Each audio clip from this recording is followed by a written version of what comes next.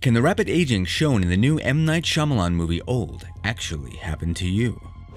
Welcome to Science Blast, a new series on science to save the world where we quickly explain where pop culture meets science. In the movie Old, vacation goers suddenly find themselves aging incredibly fast, confronting not only their own mortality, but each other.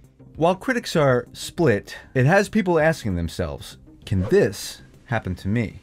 The good news is that while there are conditions which mimic rapid aging, like the disease progeria caused by mutation in the cell structure protein LMN-A, or radiation damage, there doesn't currently exist anything that can do to you what happens in the movie, where the entire life cycle of growing up, maturing, and then decaying happens at a vastly accelerated rate.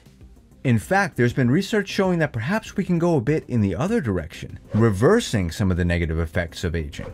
For example, a recent study where participants received a combination of human growth hormone and two anti-diabetes drugs, DHEA and metformin, showed their biological ages were reduced by an average of 2.5 years, at least as measured by a proxy metric for age called an epigenetic clock, a so-called biomarker that measures modifications of DNA through time.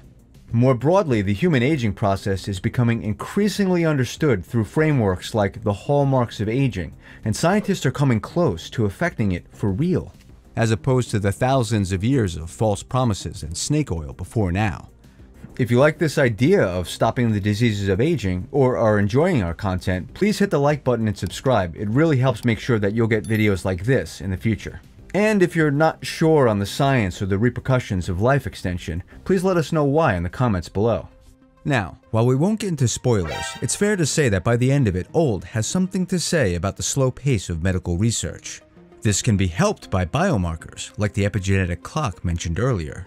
Even things as simple as face and voice data can be used to create biomarkers which can predict your rate of aging or detect deadly diseases, including a virus which cannot be named. And armed with tools like this, researchers can understand the lifespan and health span effects of potential therapies much faster than waiting until everyone expires to find out. If you're interested in learning more, please check out this video we did about the Dog Aging Project, aiming to help our best friends live healthier and longer, or this video on our parent channel LifespanIO about how diluting the plasma in your blood might be a powerful way to make sure that what happens in the movie Old does not happen to you, or at least happens far more slowly. Hey everyone, thanks for watching this video. This is a new kind of format for us on Science to Save the World, so if you like it, please hit the like button and let us know in the comments if you have any ideas for, the topics you'd like us to cover in this format.